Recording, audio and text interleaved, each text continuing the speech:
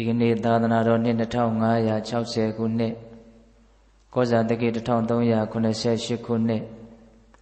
ကဆုံလာပြီကျော်9ရက်2016ခု5လပိုင်း30ရက်တနင်္လာနေ့ညချမ်းခါကာလမှာရန်ကုန်တိုင်းဒေသကြီးရန်ကုန်မြို့မရန်ကုန်မြို့နယ်သာသနာရေးနဲ့ယဉ်ကျေးမှုဝန်ကြီးဌာနဇဗုသီရိဓမ္မဗိမာန်တော်ပေါ်မှာဆင်ရင်ကျင်းပကြတဲ့ပါရမီ10ပါးမြတ်တရားဒေသနာဆင်ញတိုင်တိုင်ဆင်ရင်ကျင်းပကြတဲ့အခါကာလမှာဒီကနေ့9ညမြောက်ဖြစ်အလုံးသောတရားနာပိဋကပေါင်းတော်ကောင်းတို့တရားပွဲမတ်တီအလှရှင်များဖြစ်ကြတဲ့ဒုရဲမှုမိုးရွှေအမှတ်3မူကင်းတပ်ဖွဲ့ဝဲမန္တလေး49နှစ်ပြည့်မွေးနေ့အထိမ်းအမှတ်ဖြစ်တက္ကကြီးဥတင်ဆန်းဒုမာကြီးတော်အုံမာလွင်သားဒေါက်တာရဲတီဟာကျော်သမီးဒေါက်တာရွဝတင်သားမောင်ပြီဖြိုးတင်မိသားစုရဲ့ဓမ္မဒါနကောင်းမှုကိုအကြောင်းပြုပြီးတော့အလုံးသောတရားနာပိဋကပေါင်းတော်ကောင်းတို့ဒီကနေ့ညမြတ်စွာဘုရားဟောကြားတော်မူခဲ့တဲ့တရားဒေသနာတော်တို့ကိုနာယူကြည်ညိုခွင့်ရကြတယ်။ဦးဇင်းတို့လည်းပဲမြတ်စွာဘုရားဟောကြားတော်မူခဲ့တဲ့တရားဒေသနာတော်တို့ကိုဟောကြားခွင့်ရပါတယ်။ဒီတော့ဒီကနေ့ညတရားတော်မြတ်ကိုနာယူကြည်ညိုကြဖို့ရောက်ရှိလာကြတဲ့အလုံးသောတရားနာပိဋကပေါင်းတော်ကောင်းတို့ကိုဦးဇင်းတို့တရားဟောမှလည်းဆိုလို့ရှိရင်အလုံးသိထားကြတဲ့အတိုင်းပါရမီ10ပါးတွေကဒီကနေ့ညဟောဖို့အလှည့်ကြတဲ့ပါရမီကမေတ္တာပါရမီနော်မေတ္တာပါရမီနဲ့ပတ်သက်ပြီးတော့သိစရာတွေမှတ်စရာတွေစဉ်းစားစရာတွေဆင်ခြင်စရာတွေကိုဒီကနေ့ညနာယူကြည်ညိုကြည့်ကြမယ်ပေါ့နော်ဒီတရားဒေသနာတော်ကိုမဟောကြားသေးခင်မနာကြသေးခင်မှာတရားတော်အလုံးကိုဟောကြားတော်မူခဲ့တဲ့ဘုရားရှင်ကိုရောမြတ်ရဲ့အင်မတန်အေးချမ်းကြည်လင်တော်မူတဲ့မဟာကရုဏာကိုသိစရာတရားလုံးစုံကိုသိတော်မူမြင်တော်မူတဲ့သဗ္ဗညုတဉာဏ်တည်းဟူသောပညာကိုထိုမဟာကရုဏာကိုပညာကိုနှစ်ပါးစုံတို့ဖြင့်ပြည့်စုံတော်မူတဲ့ဘုရားရှင်ကိုရောမြတ်ကိုယုတ်သေးမြတ်တို့ရှိခိုးပူတော်ကြအောင်စို့အလုံးလက်အုပ်ချီမှုပြီးတော့အာယုံပြုကြရအောင်ကရုဏာတိတလဟရယံပညာပေဇောတဝိဟတမောဟဓမ္မသာနရမေရလောကကရုံဝန္တိဒုက္ကတံဂတိဝိမုဒ္ဒကရုဏာတိတလဟရယံမဟာကရုဏာတော်ဖြင့်အေးမြသောစိတ်နှလုံးလည်းရှိတော်မူပါပေထသောပညာပေဇောတဝိဟတမောဟဓမ္မအရဟတမေတိဟုသောအယောင်အလင်းဖြင့်အဝိဇ္ဇာတိဟုသောအမိုက်မောင်ကိုဖယ်ခွာတော်မူပြီးထသောသာနရမရလောကကရောလူနာမြမတတဝါနန္ဒတို့ဤကြောက်တိတန်တို့လေကတို့ပြုရာတရှုရီသောဆရာသခင်လည်းဖြစ်တော်မူပါပေထသောဂတိဝိမု ക്തံ ဒေဝမနုဿနိရယနှင့်ပေတတရိစ္ဆာလာယရှိငါတန်သောဂတိတို့မာလိထိုသဖြင့်ကင်းလွတ်တော်မူပြီးထသောဒုက္ကတံတတဝါတို့အားအကျိုးများကြောင့်ဟုတ်မှန်သောစကားကောင်းကိုသာမျက်ဆိုတော်မူပါပြီးထသောဗုဒ္ဓံသစ္စာလေးရတရားမြတ်ကိုလက်ပေါ်တင်နာပရမများကဲ့သို့ပြတ်သားထင်နှင်းသိမြင်ပေတတ်ဘုရားရှင်ကိုယ်တော်မြတ်ကြီးကိုမေယံတရားဟောပုဂ္ဂိုလ်တရားနာပုဂ္ဂိုလ်ခေါ်ဆိုပညတ်ပရမတ်မမူရှုံနံနှဖျားဖြစ်ကြပါသောဘုရားတပည့်တော်တို့သည်ဝေနေဝနာမှာကာယဝေစီမနောခြေ၍သုံးဤဒွါရပနာမဖြင့်ဒုက္ခယောကျိုးလက်ဆုံးမောဟရှိခိုးဥညွတ်ပါ၏မြတ်စွာဘုရား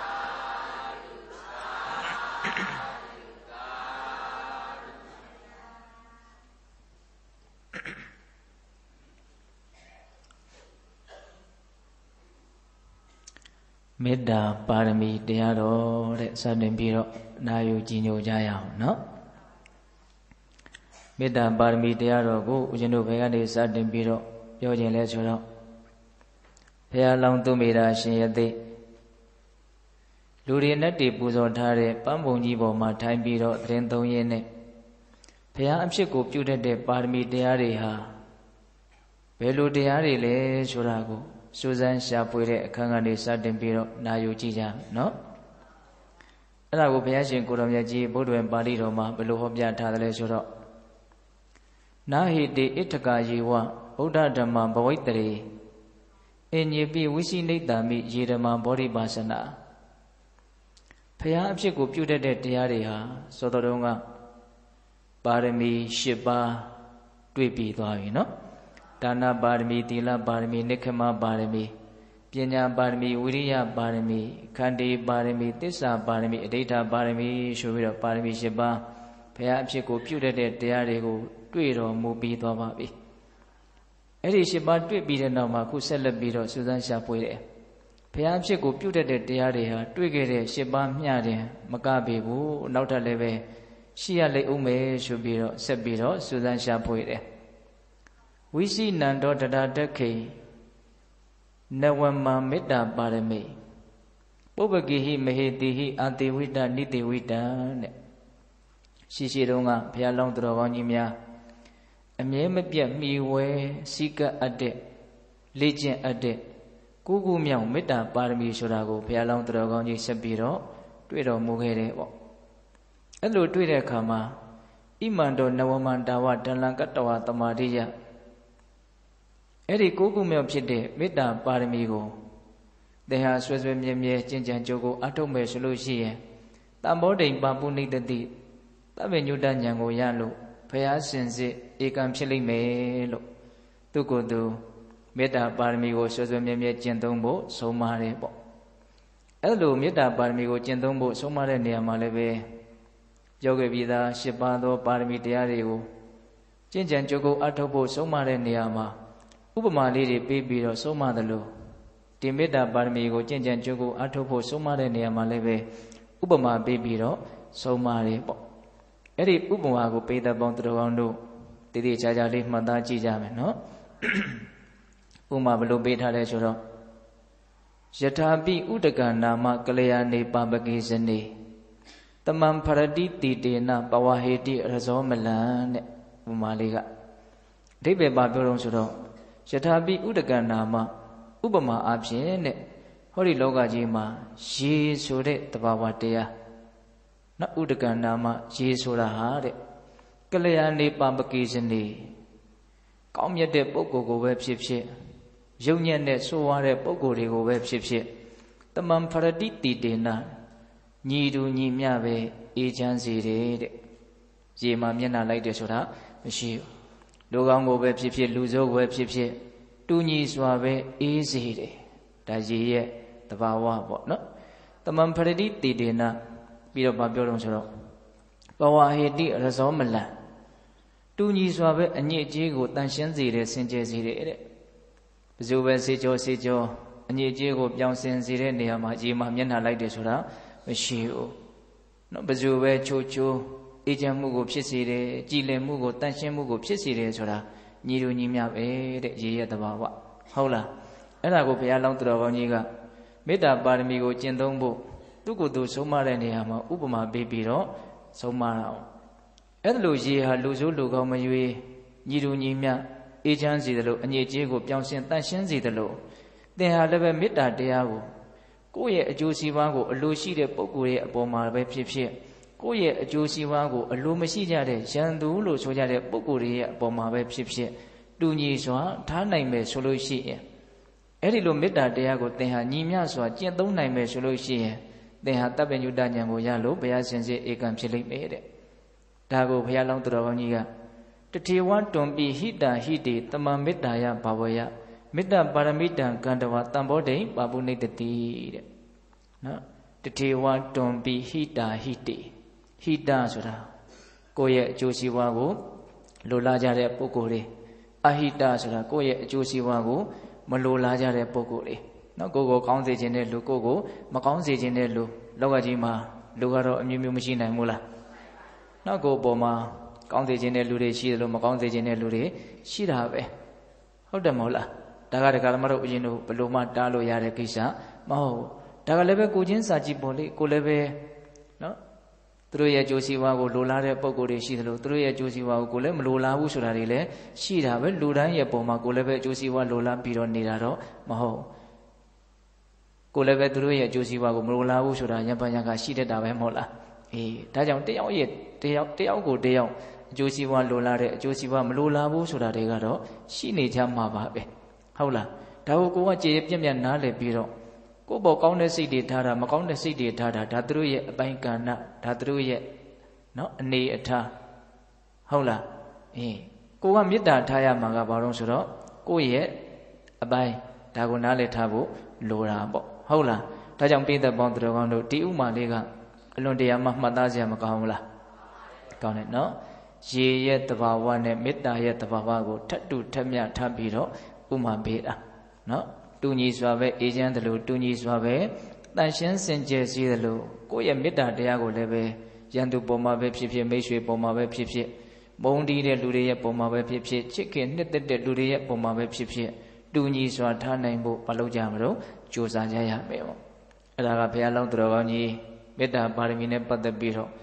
ဥပမာပေးပြီးတော့ကျင့်သုံးဖို့ဆုံးမတော်မူတဲ့အချက်ပေါ့နော်အဲ့တော့ဦးဇင်းတို့ဒီကနေ့ညမေတ္တာပါရမီနဲ့ပတ်သက်ပြီးတော့ဘာတွေပြောသွားဖို့စီစဉ်ထားလဲဆိုတော့မေတ္တာတရားဆိုတာဘာလဲဒါလေးကိုအရင်ပြောမယ်ပေါ့နော်ပြီးတော့မေတ္တာတရားကိုပွားများခြင်းစိတ်ထက်သန်လာအောင်မေတ္တာတရားကိုအားကိုးခြင်းစိတ်ထက်သန်လာအောင်နော်မေတ္တာတရားတွေပို့ပြီးတော့ပွားများဖြစ်အောင်မေတ္တာတရားရဲ့အကျိုးကျေးဇူးများနော်မေတ္တာတရားကိုကြိုးစားအထောက်မှုမရှိလို့အမျက်ဒေါသတွေထွက်လေတဲ့အတွက်ကြောင့်အမျက်ဒေါသတွေဖြစ်မယ်ဆိုရင်တော့အမျက်ဒေါသရဲ့အပြစ်အနာစာတွေဆိုတာကိုလည်းပဲနားလည်ပြီးတော့အမျက်ဒေါသမဖြစ်အောင်ကြိုးစားရမယ်ပေါ့ဦးဇင်းတို့ဝိသုဒ္ဓိမေထဲမှာပြောထားတာလေးတစ်ခုရှိတယ်မေတ္တာတရားကိုပွားများကြမဲ့ပုဂ္ဂိုလ်တွေဟာဒေါသရဲ့အပြစ်ကိုလည်းနားလည်ရမယ်မေတ္တာရဲ့အကျိုးကျေးဇူးတွေကိုလည်းနားလည်ရမယ်နှစ်ခုလုံးနားလည်ဖို့လိုတယ်နော်မေတ္တာရဲ့ဆိုးဝါးတဲ့နော်အကျိုးဆက်တွေကိုဖြစ်စေဒေါသရဲ့ဆိုးဝါးတဲ့အကျိုးဆက်တွေကိုဖြစ်စေတဲ့အပိုင်းကိုလည်းပဲကြည်ကြပြန့်ပြန့်နားလည်ဖို့လိုတယ်ပေါ့အဲ့ဒါလိုပဲမေတ္တာတရားရဲ့ကြီးမားတဲ့အကျိုးကျေးဇူးတွေကိုလည်းပဲသိမြင်နားလည်ဖို့လိုတယ်ဒါမှဆိုးဝါးတဲ့ဒေါသကိုမိမိတဏ္ဍာမှာမဖြစ်အောင်နော်အကျိုးကျေးဇူးများပြားတဲ့မေတ္တာတရားမိမိတဏ္ဍာမှာဖြစ်ပေါ်အောင်ကြိုးစားခြင်းတွေပို့ပြီးတော့ထပ်တာပါဟုတ်လားအဲ့တော့ဦးဇင်းတို့ဘယ်ကနေစပြောမလို့ဆိုတော့မေတ္တာဆိုတာဘာလဲဆိုတာလေးကနေစပြီးတော့ပြောကြည့်ရအောင်နော်အကျဉ်းမြင်အဖြစ်တော့နော်အကျဉ်းမြင်အဖြစ်ကိုမဟုတ်ပါဘူးလေပိဿတို့မေတ္တာတရားရဲ့အဓိပ္ပာယ်ကိုနော်ရည်လေပတ်တဲ့အာလုံးနားလည်ထားကြပြီးသားပုဂ္ဂိုလ်တွေကြီးပါဟုတ်လားအဲ့တော့ဒီနေရာမှာမေတ္တာတရားကိုဦးဇင်းတို့ဘယ်လိုဘာသာပြန်ကြတာများလဲဆိုတော့မေတ္တာကိုချစ်ခြင်းလို့ဒီလိုနားလည်ထားရတယ်ဒီလိုလည်းပဲပြောရတာများတယ်ပေါ့အဲ့တော့ဒီနေရာမှာချစ်ခြင်းဆိုတာကနော်၃မျိုးရှိတယ်လို့ကျမ်းစာတွေထဲမှာပြောတယ်တဏှာပေမဂေဟတိတပေမမေတ္တာပေမဆိုပြီးတော့ပေမတတ်၃မျိုးပေါ့နော်ပေမဆိုတာချစ်ခင်နှစ်သက်တဲ့သဘောဟုတ်လားအဲ့ဒီချစ်ခင်နှစ်သက်တဲ့သဘောကတဏှာပေမဆိုတာရှိတယ်တဲ့နော်ယောက်ျားမိန်းမအချင်းချင်းနော်ချစ်ခင်နှစ်သက်ကြတဲ့သဘောဒါကိုတဏှာပေမလို့သုံးတယ်နောက်မိသားစုဝင်အချင်းချင်းဆွေမျိုးအချင်းချင်းနော်ချစ်ခင်နှစ်သက်ကြတဲ့သဘောကိုကြတော့ဂေဟတိတပေမဒီလိုသုံးတယ်ပေါ့နောက်တတ္တဝါမှန်သမျှရဲ့အပေါ်မှာကောင်းကျိုးချမ်းသာကိုလိုလားတဲ့သဘောနဲ့ပါမျောလင့်ချက်မှမထားဘဲနဲ့တတ္တဝါတွေရဲ့အပေါ်မှာနော်ချစ်ခင်နှစ်သက်မြတ်နိုးတဲ့သဘောကိုကြတော့မေတ္တာပေမလို့ဒီလိုသုံးတယ်ခုဒီနေ့ပြောမှာကအဲ့ဒီမေတ္တာပေမရဲ့အကြောင်းကိုပြောမှာပေါ့အဲ့တော့မေတ္တာတရားဆိုတာဘာတော့ဆိုရင်ရိုးရိုးရှင်းရှင်းလွယ်လွယ်လေးနဲ့ထိထိမိမိမှတ်သားထားကြဖို့ရာကမေတ္တာဆိုတာတတ္တဝါတို့ရဲ့ကောင်းကျိုးချမ်းသာကိုလိုလားတဲ့သဘောလို့ဒီလိုမှတ်ရဒါပဲမေတ္တာဆိုတာတတ္တဝါတွေရဲ့ကောင်းကျိုးချမ်းသာကိုလိုလားတာတတ္တဝါတွေဆိုတာကကိုယ်အပါဝင်ပုံတွေအကုန်လုံးသောတတ္တဝါတွေဟာကောင်းခြင်းကြတယ်ချမ်းသာခြင်းကြတယ်ကောင်းကျိုးတွေလည်းရခြင်းကြတယ်ချမ်းသာမှုနဲ့လည်းပြည့်စုံခြင်းကြတယ်ဒါတတ္တဝါတို့ရဲ့ပင်ကိုယ်စိတ်အခြေခံတောင့်တမှုပေါ့နော်အဲ့တော့ကိုချင်းစာပြီးတော့ငါလည်းပဲကောင်းကျိုးချမ်းသာတွေရခြင်းတယ်အဲ့ဒါလိုပဲတတ္တဝါတွေကလည်းကောင်းကျိုးချမ်းသာကိုရခြင်းကြတယ်ဆိုတာကိုနားလည်ပြီးတော့တတ္တဝါတွေလိုလားတောင့်တတဲ့အဲ့ဒီကောင်းကျိုးနဲ့ချမ်းသာရရှိသွားကြပါစေလို့နော်စိတ်ထဲကအဲ့ဒါလိုလေးညွတ်ပေးတာကိုဒါမေတ္တာပို့တယ်မေတ္တာပွားတယ်လို့ခေါ်တာပါပဲဟုတ်ရဲ့လားအဲ့တော့မေတ္တာဆိုတာတတ္တဝါပညာကိုအာယုံပြုရတယ်နော်တတ္တဝါပညာကိုအာယုံပြုပြီးမှမေတ္တာဆိုတာဖြစ်လို့ရတာဘယ်တတ္တဝါချမ်းသာပါစေဆိုတဲ့သဘောဟုတ်ရဲ့လားအဲ့တော့ဒီနေရာမှာများသောအားဖြင့်မြတ်စွာဘုရားကအာယုံယူလို့လွယ်အောင် နော်အရှိယမှာရှိကြတဲ့တတ္တဝအနန္တနော်ကိုယ်ကြီးချမ်းသာခြင်းစိတ်ကြီးချမ်းသာခြင်းနဲ့ပြည့်စုံပြီးတော့နှလုံးစိတ်ဝမ်းငြိမ်းအေးပါစေနော်ဒေါသခတ်သိမ်းငြိမ်းအေးပါစေဆင်းရဲခတ်သိမ်းငြိမ်းအေးပါစေမကောင်းတာမှန်သမျှဘာမှမဖြစ်ဖဲနဲ့ကောင်းတာတွေဖြစ်ကြပါစေလို့စိတ်ထဲကအဲ့ဒါလို့ညှို့ပြီးတော့စိတ်စေတနာပုတ်လွတ်ပေးမယ်ဆိုရင်ဒါဘာလို့နေတယ်လို့ခေါ်တော့မေတ္တာပွားနေတယ်လို့ခေါ်တာဟုတ်လားအဲ့ဒါပိဋကပေါင်းတော်ကောင်းတို့မေတ္တာဆိုတာဘာလဲဆိုရင်ဒါပဲเนาะခုပြောခဲ့ပြီမေတ္တာဆိုတာတတ္တဝါတို့ရဲ့ကောင်းကျိုးချမ်းသာကိုလိုလားတဲ့သဘောဘာမျှော်လင့်ချက်မှမပါဘူးเนาะတက်ကောင်းစားသွားစေခြင်းတာချမ်းသာသွားစေခြင်းတာချမ်းသာသွားစေခြင်းယုံကလေးပဲဘာမှညှိကပ်တွေ့တာလည်းညှိကပ်တွေ့တာလည်းမပါဘူးကိုယ့်အတွက်ဘာမှမျှော်လင့်ချက်လည်းမရှိဘူးတက်ကောင်းစားစေခြင်းနဲ့စိတ်အလွန်မွန်မြတ်တဲ့အလွန်အဆင့်အတန်းရှိတဲ့စိတ်ကလေးပေါ့ဒါကိုကကြိမ်ဖန်များစွာဒီစိတ်ကလေးကိုဖြစ်အောင်အထုတ်မယ်ဆိုရင်အဲ့ဒီစိတ်ကလေးကအလွန်မွန်မြတ်ပြီးတော့အလွန်အစွမ်းတတိထက်တဲ့အတွက်ကြောင့်အဲ့ဒီစိတ်ကလေးရှိနေတဲ့အချိန်တိုင်းမှာအဲ့ဒီစိတ်ရှိနေတဲ့ပုဂ္ဂိုလ်ဟာအလွန်အေးချမ်းတယ်အလွန်ငြိမ်းချမ်းတယ်အဲ့ဒီမေတ္တာတရားရဲ့နော်စောင့်ရှောက်မှုမေတ္တာတရားရဲ့အကျိုးပေးမှုကိုလည်းပဲအဲ့ဒီပုဂ္ဂိုလ်ဟာခံစားရတယ်တော့ပြောချင်တာကမေတ္တာပို့မယ်ဆိုလို့ရှိရင်အပို့ခံတဲ့တတ္တဝါတွေချမ်းသာတာမချမ်းသာတာကနောက်တကဏ္ဍမေတ္တာပို့တဲ့ပုဂ္ဂိုလ်မှာအဲ့ဒီမြင့်မြတ်တဲ့စိတ်ဖြစ်နေတဲ့အတွက်ကြောင့်သူကိုယ်တိုင်ကတော့မေတ္တာရဲ့အကျိုးကျေးဇူးကိုသိကြပေါက်ခံစားရတယ်ဒါသဘောပေါက်ရဲ့လားအေးဒါမေတ္တာရဲ့သဘောလေးကိုပြောပြတာအဲ့တော့အဲ့ဒီမေတ္တာတရားကိုအားကိုးခြင်းစိတ်ပေါက်အောင်မေတ္တာတရားကိုပွားများခြင်းစိတ်ပေါက်အောင်ဦးဇင်းတို့ဆက်ပြီးတော့ဗာပြောမလဲဆိုတော့ဒေါသရဲ့အပြစ်နဲ့မေတ္တာရဲ့အကျိုးဒါကိုပြောမယ်ပြီးလို့ရှိရင်ဦးဇင်းတို့ဝလပနာတပါဠိတော်မှာလာရှိတဲ့ကကစုပမသုတ်တံဆိုတာရှိကိုလည်းပြောခြင်းသေးတယ်မေတ္တာတရားနဲ့ပတ်သက်ပြီးတော့အလွန်ပြောစရာကောင်းတဲ့သုတ်တံကြီးပေါ့အဲ့တော့ဒီကနေ့ဦးဇင်းတို့မေတ္တာပါရမီနဲ့ပတ်သက်ပြီးတော့ပြောမဲ့တရားစကားတွေကအားလုံးပိဋကပေါင်းသူတော်ကောင်းတို့ကြာဘူးနာဝရှိပြီးသားတရားတွေကြီးပဲအသစ်အဆန်းတစ်ခုမှမပါအောင်ဒါပေမဲ့လို့အကုန်လုံးမေတ္တာတရားနဲ့ပတ်သက်ပြီးတော့စွစွစီစီလေးနော်သိကြပါစေဆိုတဲ့စိတ်ကလေးနဲ့ပဲဒါဦးဇင်းတို့ပြောတာပါပိဋကတို့ကိုမသိသေးဘူးထင်လို့ပြောပြတဲ့အပိုင်းမဟုတ်ဘူး။အောင်ဆိုအဲ့ဒီတရားတွေအကုန်လုံးကဟောပြောလဲအလွန်များကြတယ်မှတ်သားမှုလည်းရှိထားကြပြီးသားဟုတ်ရဲ့လားဒါပေမဲ့အကုန်လုံးတစုတစည်းတဲ့အစီအစဉ်ကြကြနော်ဆက်ပြီးတော့နားထောင်ရလို့ရှိရင်တမျိုးအတိညာမတိုးနိုင်မိဘူးလားတိုးနိုင်တယ်ဟုတ်လားဒါကြောင့်မေတ္တာတရားရဲ့အပေါ်မှာပို့ပြီးတော့အာကိုးလိုစိတ်ပွားများလိုစိတ်ထက်သန်လာအောင်ဦးဇင်းတို့မေတ္တာရဲ့ဆန့်ကျင်ဘက်မေတ္တာမရှိဘဲနဲ့ဒေါသတွေကြီးနေမယ်ဆိုရင်တော့ဘလို့ဆိုးကျိုးတွေရနိုင်တယ်ဆိုတာလေးကိုနှလုံးသွင်းဖြစ်အောင်ဒေါသရဲ့အပြစ်ကိုအရင်စပြောနော်အဲ့တော့ဦးဇင်းတို့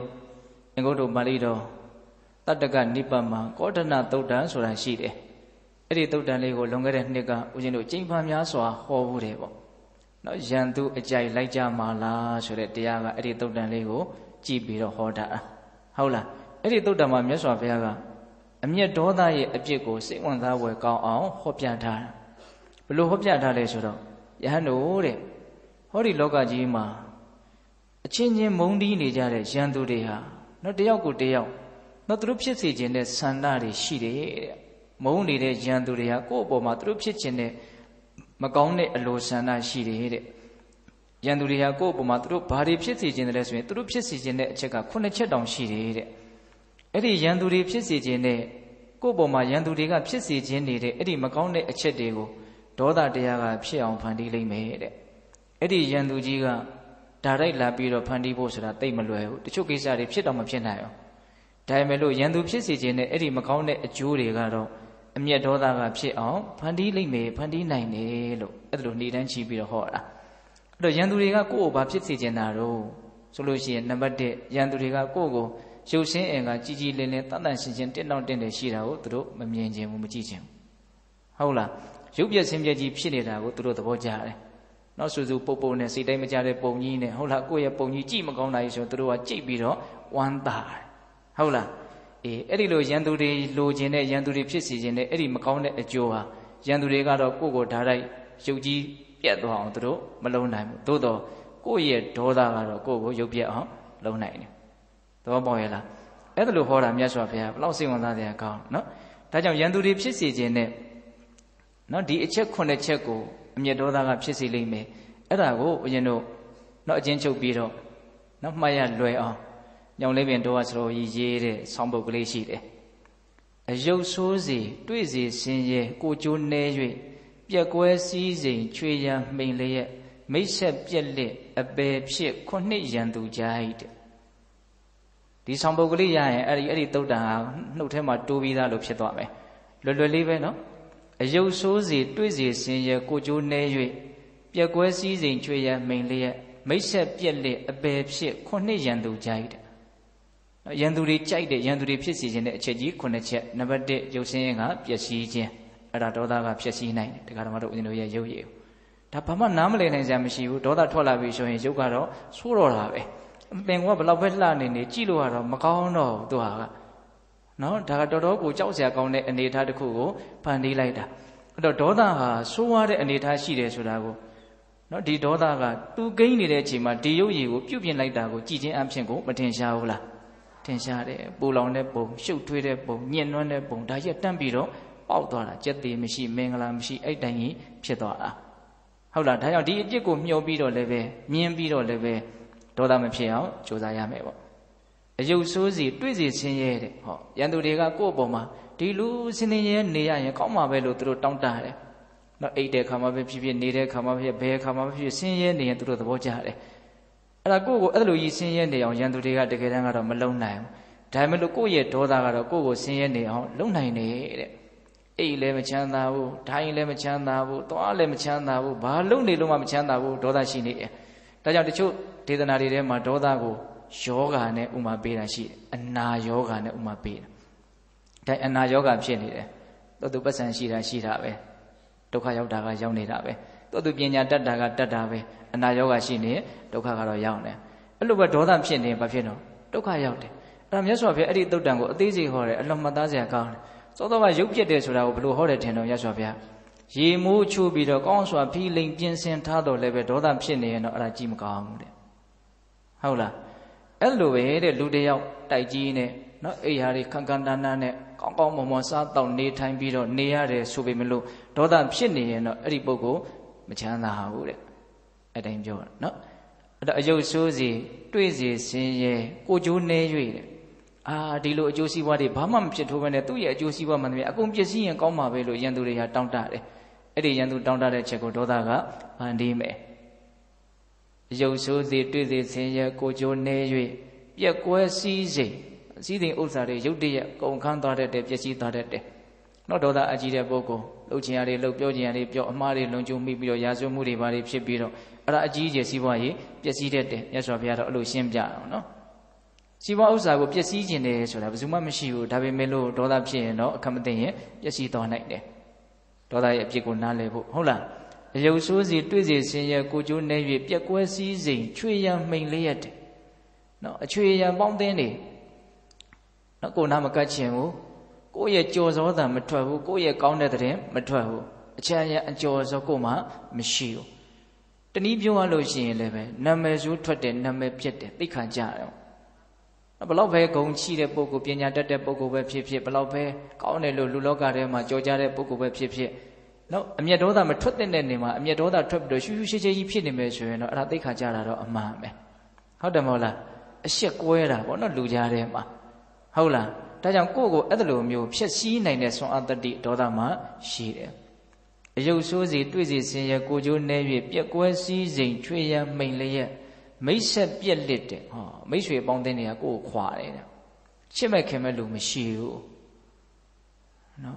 မေတ္တာငတ်တယ်ပေါ့ဒေါသအာကြီးတဲ့လူဒါကလည်းပဲကိုယ်လည်းပဲကိုချင်းစာကြည့်ပေါ့ဒေါသအာကြီးတဲ့လူနာကိုဇေဝံကတ်ချင်ပေါ့ဒါကြောင့်ဦးဇင်းတို့စာတွေထဲမှာလာကိုကြတော့လူတွေကမตาလဲတตาလဲတအောင့်တကြတယ်ကြည်ကျင်ကြတယ်မြင်ကျင်ကြတယ်နေကိုကြတော့ဘယ်သူမှစစ်စစ်မကြည်ကျင်ပူလွန်းလောင်လွန်းလို့ဟုတ်လားအဲ့လိုပဲမေတ္တာအာကြီးတဲ့လူတွေကအလွန်ချစ်မြတ်နိုးတယ်ဒေါသအာကြီးတယ်ဆိုရင်တော့လူတွေကမကတ်ချင်နော်မေတ္တာတရားကလနဲ့တူတယ်ဒေါသတရားကနေနဲ့တူတယ်လို့ဒီလိုဥမာပေးလာလဲရှိတယ်တကူကထိတ်ကနေရှိစိတ်တို့ထိတ်ကနေရှိစိတ်တို့ဒေါသတွေအာကြီးရင်ကြာရင်ကိုဒေါသရဲ့ဒဏ်ကိုဘယ်သူမှမခံနိုင်တချို့ဆိုရင်မချစ်လို့တော့မဟုတ်ဘူးဒါပေမဲ့အနာတော့မကတ်ချင်ဒေါသအာကြီးတဲ့လို့နောက်တဲ့မိကောင်းဆွေကောင်းတွေလည်းပဲကိုယ့်ကိုခွာသွားတတ်တယ်အထီးကျန်တဲ့မေတ္တာငတ်တဲ့ဒေါသအာကြီးတဲ့လို့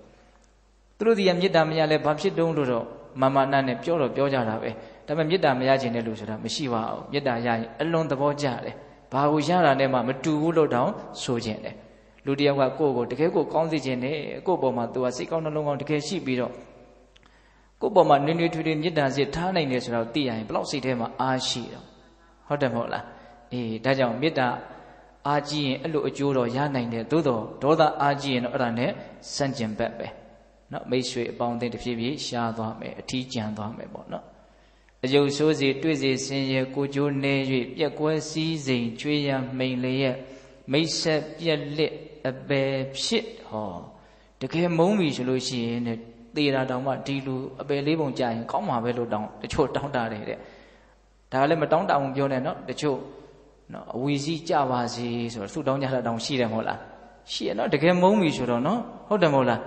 နော်ကြင်ညာဆိုကြတာတွေမရှိဘူးလားဘာမှမတတ်နိုင်တဲ့အခါကျတော့ကိုင်သေရင်ရုပ်ညံ့တဲ့ဘဝရောက်သွားပါစေလို့ဒီလိုတောင်းတကြတာရှိတယ်အဲ့ဒါဘလောက်ပဲအစွမ်းထက်တဲ့ရန်သူပဲဖြစ်ဖြစ်သူဘလောက်ပဲကိုယ့်ကိုမုံအပင်ငရဲကြအောင်တော့သူမချနိုင်သူဘာမှတတ်နိုင်တဲ့ကိစ္စမဟုတ်ဒါပေမဲ့လို့အဲ့ဒီလူဖြစ်စေခြင်းနဲ့ဒီလောက်ခက်ခဲတဲ့ကိစ္စကိုဒေါသကတော့ဖန်တီးနိုင်တယ်ရန်သူတွေထဲမှာကြောက်စရာအကောင်းဆုံးရန်သူလို့တောင်ပြောလို့မရဘူးလားရတယ်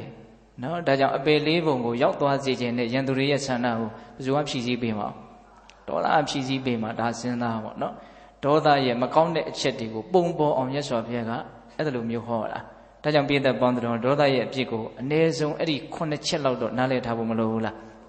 နောက်တခြားသောဒေသနာတွေထဲမှာအများကြီးပြောထားတာတွေရှိပါတယ်ဒေါသနဲ့ပတ်သက်ပြီးတော့ဒါပေမဲ့ဦးဇင်းတို့ပြောစရာအကြောင်းအရာတွေကအလွန်များတဲ့အတွက်ကြောင့်ဒေါသရဲ့အဖြစ်ကိုဒီလောက်နဲ့ပဲရက်ကြရအောင်ဟုတ်လားအဲ့တော့ဦးဇင်းတို့ဘာဆက်ပြီးတော့ပြောမလို့ဆိုတော့မေတ္တာရဲ့အကျိုးကျေးဇူးမေတ္တာရဲ့အကျိုးကျေးဇူးကိုအတိတာမြင်တာတွေများလေးလေးမေတ္တာတရားရဲ့ပုံမှာပို့ပြီးတော့အကုလိုစိတ်ထက်သန်လာတယ်ပို့ပြီးတော့ပွားများလိုစိတ်ထက်သန်လာမယ်ပေါ့ဟုတ်လားအဲ့တော့ဒီနေ့မှာမေတ္တာတရားနဲ့ပတ်သက်ပြီးတော့ဦးဇင်းတို့ဣတိယပါဠိတော်မှာမေတ္တာဘာဝနာသုတ်တံဆိုပြီးတော့သုတ်တံလေးတစ်ပုဒ်မှတ်တမ်းတင်ထားတာရှိတယ်အဲ့ဒီသုတ်တံမှာဘာပြောထားတုံးဆိုတော့နက္ခတ်တွေကျယ်တွေရဲ့အယောင်တွေထဲမှာလရောင်ဟာအကြီးကဲဆုံးပဲတဲ့အလွန်မိုးနိုင်ဆုံးပဲလရောင်ကိုပဲနက္ခတ်ရဲ့အယောင်ကမှမမီဘူးအဲ့ဒါလိုပဲဦးဇင်းတို့နော်လောကီဘဝတွေမှာဖြစ်စေတတ်တဲ့ဘဝတမ္ပတိဘောဂတမ္ပတိအကျိုးကျေးဇူးတွေကိုဖြစ်စေတတ်တဲ့ပုံညကရိယာကုသိုလ်တွေထဲမှာမေတ္တာဆိုတဲ့ကုသိုလ်ကိုမှီတဲ့ကုသိုလ်တခုမှမရှိဘူးတဲ့စဉ်းစားနော်ဘဝကိုဖြစ်စေတတ်တဲ့ပုံညကရိယာကုသိုလ်တွေထဲမှာမေတ္တာကုသိုလ်ကိုမှီတဲ့ကုသိုလ်တခုမှမရှိဘူးဒါကြောင့်ဦးဇင်းတို့အလွန်နာမည်ကျော်ကြားတဲ့ဟောပြောချက်တစ်ခုပေတတို့ကြားဦးမှာပါပုံညံဘိက္ခဝေမာဘာယိဋ္ဌယဟန်တို့ကောင်းမှုကိုမကြောက်ကြကုန်နဲ့ကောင်းမှုဆိုတာချမ်းသာဒုက္ခရဲ့နာမည်လို့ဟောတာလူတိုင်းကြားဘူးတယ်မဟုတ်လားကြားဘူးနော်အဲ့ဒီမှာဏိဒန်းမှာအဲ့ဒီစကားလေးချီပြီးတော့ဟောတာကအဲ့ဒါလည်းမေတ္တာသုတ်တံမှာပဲဟောတာအဲ့ဒါမြတ်စွာဘုရားကသူ9နှစ်လောက်မေတ္တာဘာဝနာကိုဇွဲနဲ့ပွားများတယ်အဲ့ဒါကြောင့်မလို့သူ့ရဲ့ဒီမေတ္တာရဲ့အစွမ်းကြောင့်ရရှိတဲ့အကျိုးကျေးဇူးတွေကိုမြတ်စွာဘုရားအများကြီးဟောပြတာနော်ဒီဩကာသလောကကြီးပြည့်စည်သွားတဲ့အခါမှာသူဟာအဘတ္တရာဗြဟ္မာဘုံကိုရောက်သွားတယ်တဲ့အဲ့ဒီမေတ္တာရဲ့အစွမ်းကြောင့်နော်အဲ့ဒီအဘတ္တရာဗြဟ္မာဘုံကနေပြီးတော့ရစည်းလာပြီဆိုတော့ဘယ်ရောက်သွားမှာဆိုမဟာဗြဟ္မာကြီးဖြစ်တယ်တဲ့လွှမ်းမိုးနိုင်တယ်သိနိုင်တယ်မြင်နိုင်တယ်ပထမဇန်ဘုံမှာမဟာဗြဟ္မာကြီးဖြစ်တယ်တဲ့အဲ့ဒီကနေနောက်တရားမင်း36ကြိမ်နဲ့နောက်ဒုဒ္ဒလက်နဲ့မဆောင်မဲနဲ့နော်ဒီကဘာလောကရကြီးကိုအစိုးရတဲ့ပိုင်နဲ့နိုင်တဲ့စัจ မင်းစัจ ဝရမင်း36ကြိမ်နဲ့အဲ့လိုမျိုးဖြစ်တယ်ဆိုတော့ရသော်ဘုရားဟောပြတာအဲ့ဒီမေတ္တာတရားကို9နှစ်လောက်ပွားများခြင်းကြောင့်ရရှိတဲ့အကျိုးဆက်ပေါ့နော်အဲ့ဒါကိုရည်မှန်းပြီးတော့ရည်ရွယ်ပြီးတော့ကောင်းမှုဆိုတာကြောက်เสียမဟုတ်ဘူးကောင်းမှုဆိုတာချမ်းသာဒုက္ခရဲ့နာမည်ကြိုးစားပြီးတော့အထောက်ကြရမယ့်အရာတစ်ခုသာဖြစ်တယ်ဆိုတာကိုပေါ်လွင်အောင်မြတ်စွာဘုရားပြောတာတော့ဒီနေ့မှာဦးဇင်းတို့မေတ္တာတရားရဲ့ကောင်းကျိုးချမ်းသာတွေထဲမှာထင်ထင်ရှားရှားဟောပြထားတဲ့ဒေသနာတစ်ခုကမေတ္တာအကျိုး17မျိုးဆိုပြီးတော့ဧကတတနိဗ္ဗာန်အင်္ဂုတ္တပါဠိတော်မှာလာရှိတဲ့သုတ်တံပဲအဲ့ဒါလည်းလူတိုင်းမှတ်သားဖို့တယ်မဟုတ်လားနော်အိမ်နိုးချမ်းသာကောင်းစွာအိမ်မဲ့ချစ်လျက်လူနဲ့စောင်းလက်နှံ့မြစိတ်မိသားတို့ရှောင်ရှားကိုမှာလျင်စွာစိတ်တီးရွှင်ကြီးမျက်နှာတေကမတွေ့လှလေးပြမှာ17ဖြာသည်မေတ္တာပွားမှုအကျိုးတွေရလားဒီလင်္ကာလေးတွေရလားဒါမျိုးလေးတွေရအောင်နှုတ်ထဲမှာဆောင်းထားတဲ့အိမ်နိုးချမ်းသာတဲ့နော်မေတ္တာတရားအားကြီးတဲ့ပုဂ္ဂိုလ်မေတ္တာတရားပွားတဲ့ပုဂ္ဂိုလ်အဲ့ဒီမှာတော့ဦးဇင်းတို့မေတ္တာစေတဝိမု ക്തി ကိုတဲ့အာတိဝိတာယဘာဝိတာယဘူလိကတာယယာန္တိကတာဝိထုကတာအနုဋ္ဌိတာပရိစိတာသုတ္တမရတ္တကောင်းစွာကိုယ်တန်တမှာတီးနေအောင်နော် Yan them she on Josara, Motokago, Sanuta, the Lumio, Midago, Miena Chide Chima, Pola and Chide Chi, Yan them she on, allow Tim Midago, buy on night on Lutame, shoot in it. Kubiode, Jojizu, set the Muyame. Jojizu said the Mugamarido. A no chana, A de Kamale, Chanyanta that A, no de Kamale, Chanyanta that Noare. Dukan, Topati, Dukan, Petit Bosity, no Chanyanta that A, Chanyanta that Noare. Dalebe. Dikema, Aburi, Aloni Miaro, Chanyanta that A, Chanyanta that Noare Sulaga, Lurai Mejavu. Messiah lo, Mawaya lo, Siwai Mapision lo, Mahopu, Hola, a mew do Seiko, Nisha de Pulong Muri Jamolo, Tither, Gong Ea, Gong Manoya, Pubu Long Ea, Pubu Long, Noya. Edilu and Itazuri Lupiro, Chanyanta that Asia, Chanyanta that no tire, and Etamugo Yajin is with Baloro, Meta Aji on Josiah me. No, A no chana, Gonswa A met, A met Gong Mede, Meta Ajirelo. Sanjay be absent Yeda Amajibu, no Imesuri Menano. Boy, and now you a chain little so I met 8 days a chima dama, Mita, Meshiu, so in the Boko Chanyanta, Imet Gong Lady, Mamea de Dwejon. Gong dong manaya woo should any time you go meavula out there. No, ain't no chanda, Gonswa a me, chilly luna, ha. Manodan and be your hotty, Amanodan and be your hotty. No ludari yet chicken yanomu, or unjima she did luri yet chicken yanomu, knit them moot, liza moot dago, beta de agita bogori lululi yanine. Hola. Pero nutty yet chicken knit them yanomule, shanine.